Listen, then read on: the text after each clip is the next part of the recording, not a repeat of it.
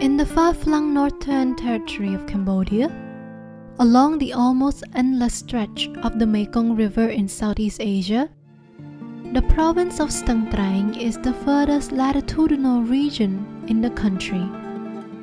With its immediate share of boundary with Laos, crossing the political border from Stung Treng can be achieved through the National Road 7 and the Mekong River. A large pool of multiple ethnicities calls this province home.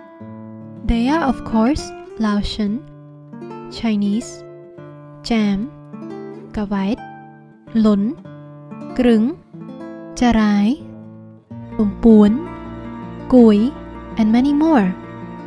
On top of it, Stung Treng is blessed with the abundance of unique flooded forests as well as various heritage sites.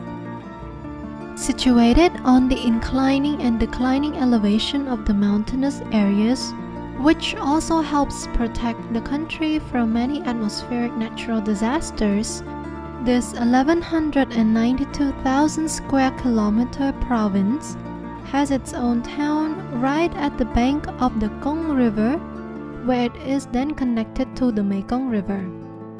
Geographically, it is 480 kilometers from the capital city of Phnom Penh and only 57 kilometers from the border of Laos. According to one book written by Sipa, the Mekong River spans more than 100 kilometers of its length across this northern province. In addition, the Mekong subsidiaries such as the Kong River, the San River, and Srai Puk River are also present inside the region. Because of the crisscross nature of these four rivers, as well as smaller streams that make their way in between, those bodies of water are the crucial highways for transportation, travel, and water supply. As you may have guessed, this province is packed with forests on land, or even sometimes right in the middle of the Mekong River's belly.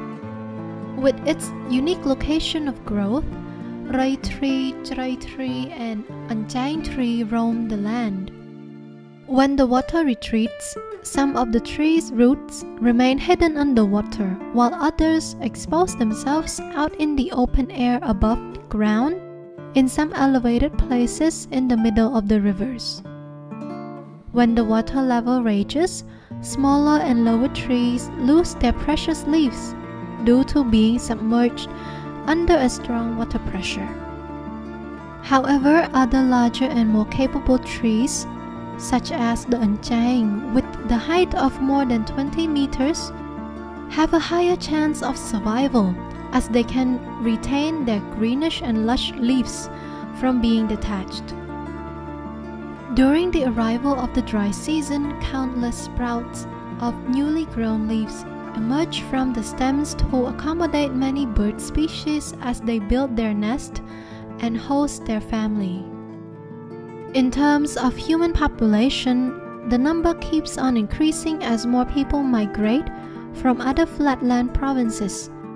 The largest ethnicity, Khmer, harmoniously resides with other ethnicities such as Laotian, Chinese, Cham, Kavaet, Lun, Krueng, Charay, Tumpoun, Kachok, and Kouy.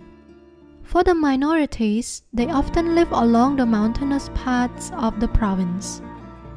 Despite its mixture of various ethnicities and the blessing waterways, Stung Treng also hosts a number of heritage in terms of pagodas, old traditional houses, as well as other French colonial architectures. Surprisingly, travelers can also find temples in this region.